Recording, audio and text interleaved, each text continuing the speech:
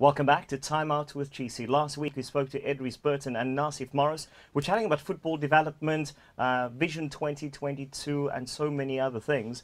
This week I've got two gentlemen joining me in the studio. They are brothers and they go by the surname Byrne. Guy and Jordan Byrne, welcome to Time Out with GC.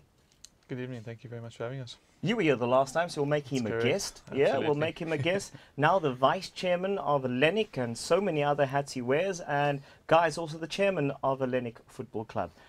Jordan, your role, I mean, the Byrne family is synonymous in football. Their grandfather, Budgy Byrne, played for England, Crystal Palace. Their father, Mark Byrne.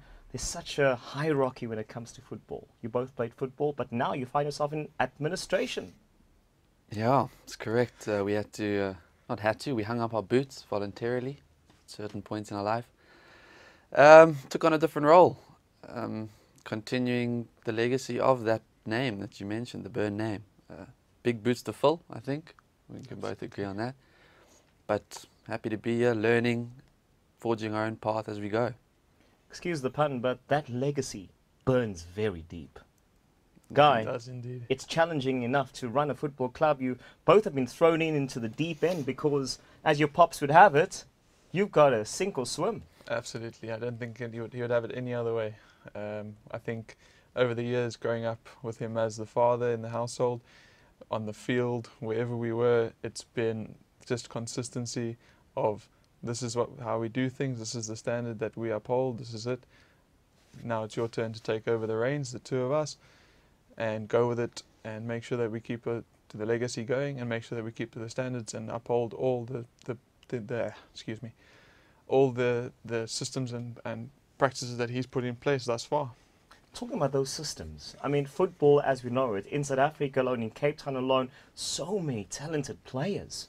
But where do they go? Where do they find that place where you can hone their skills? And this is where the Hellenic and Mark Byrne High Performance School comes in. So just a quick one on, I mean, the amount of players we had at our trials this year. I mean, it was unbelievable.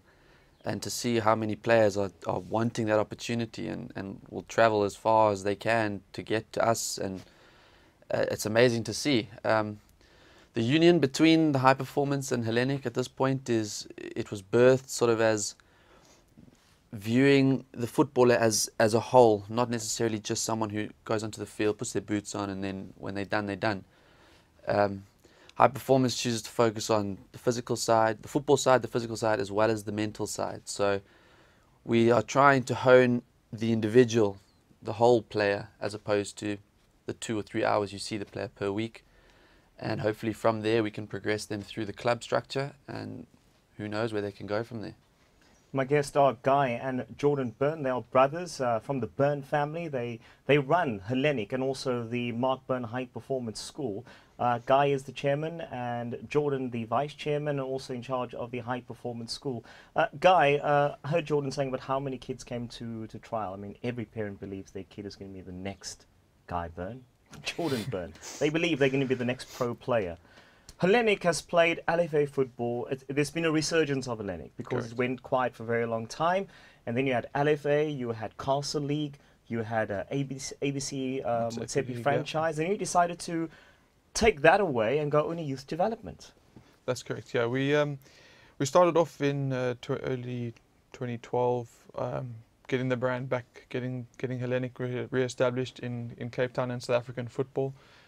We think that, or not think, I think most people know that it is a very historic brand name in football, the Greek gods, yeah. the history, the rich history and heritage that it has over the years in its various shapes and forms. And under the guidance of Mark and the various people who've been part of the club over the years, we've got to the point where we are now, where we find ourselves sort of done almost a 360, where we started with development. As you mentioned, we worked our way up through the LFA. We did the season of SAB, 2 seasons Motsepe. We sat after that and we said, what is our real focus? What are we good at? What do we know that we can do? And let's focus on that. There's plenty of other clubs out there, from amateur level, from community clubs to semi-pros to professional clubs. There's enough around and about us to make sure that if we just focus on what we do and we know we can do it well, that's what we should be doing. So when we talk about the trials and things like that, obviously this year it's been, or in the last year and a half now, I suppose, it's been very trying times, for everyone in every aspect of life. But we know, as most people do, that especially with kids, they need that outlet. It's been a challenging time for schools. They need that sporting, whatever their sport is. Obviously, in our case, the kids want their football. They want to get out and play. We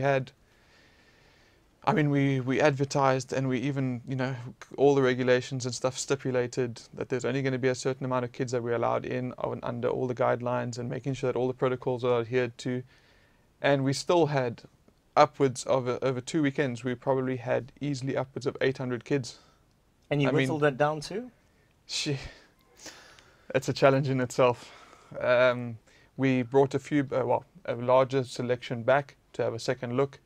Obviously, it's very difficult in trials under normal circumstances, but with the challenge that we're facing at the moment with space and all those type of things, distancing and sanitizing and all the challenges that come with it, we had to give them a fair chance. It's very difficult. You bring your kid down from wherever you come from, and they get 15, 20 minutes, and it's not a true reflection, not a fair reflection on them. So obviously it's a challenge, but we made sure that we gave those that we did identify a second looking, and from there we selected across the age groups where we needed to fill the teams. What are you looking for? What type of players are Hellenic and the Mark Byrne High Performance School looking for? Well, I think that's tough in and of itself, and I think we rely on our coaches, who we have also selected specifically because we trust their abilities. We rely on them to sort of pick specifically for what we need. I mean, a specific system that we play, specific characteristics of players.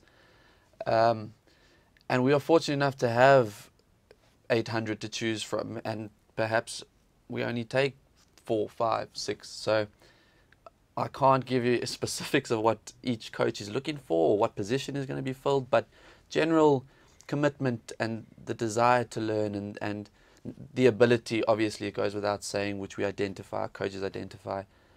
There's a certain mold, there's a certain characteristic of player that Hellenic look for. And as I say, we trust our coaches to identify that in and amongst a massive group of them. So the high performance school also, I'll get back to you quickly from the Hellenic side, but from the high performance school, you're looking at children who have the ability, parents bring their kids, and you have a kid that is talented. Where do you take them to through the high performance school? So as I mentioned earlier, the football side of it, as our father's always said, that's the easy part for him. He knows what he's doing. He's done it for 35 plus years. The coaches that we have around us are of a top level as well. So that part's the easy part. The fitness side of it also, I mean, we've got top physios and coaches that work with us, fitness trainers. Then the third facet of it is the mental side. And I think that's been the latest addition to our coaching structure.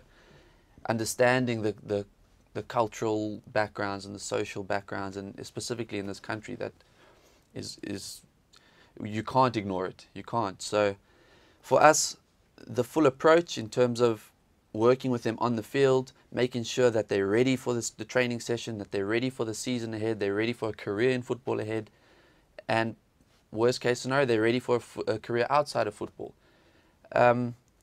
Personalized one-on-one training we offer, smaller groups.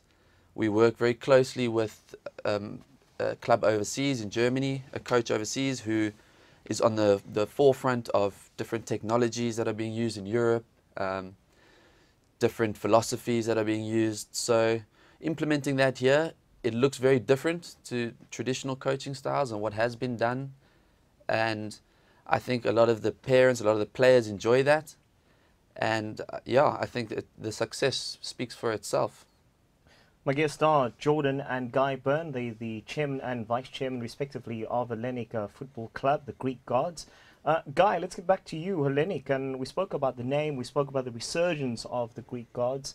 There's been so many success stories too from Hellenic and the Mark Byrne High Performance School. Absolutely. If we just take one example, in the last week now, we've just seen Craig Martin reach his 100 caps for Cape Town City. I mean, And also was included in the AFCON squad. And absolutely. Yeah. So, you know, that's a fantastic story in itself. I mean, there's a lot others, but there's one, you know, you look back, it's been maybe 3 or 4 years since he played for us. And the level, the way he's stepped up, each and every opportunity that he's gotten to take at Cape Town City through their coaches and through their setup, it's fantastic to see him getting that opportunity, not only at the club level, but now in the South African setup as well.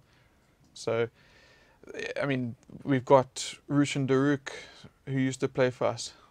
He's now obviously at Mamelodi Sundowns, went via Maritzburg United. Fantastic player, fantastic person. Suffered terribly with injuries in his earlier career. He was overseas as well, came back, had to sort of restart almost in a way. You know, he'd had that little bit of a taste of it. It didn't work out the way he had hoped or wanted it to work out. Came back, started again, put in the hard work, worked through his injuries, took the time to make sure that he was ready and got the opportunity. And we look at him today, another one also on the brink or in the SA setup. My guests are Guy and Jordan Byrne, the chairman and vice chairman of Hellenic Football Club. We'll take an ad break. We'll continue our conversation with them also. We chat to Edries Burton, where we'll touch on local football and UEFA Champions League. We'll see you after the break.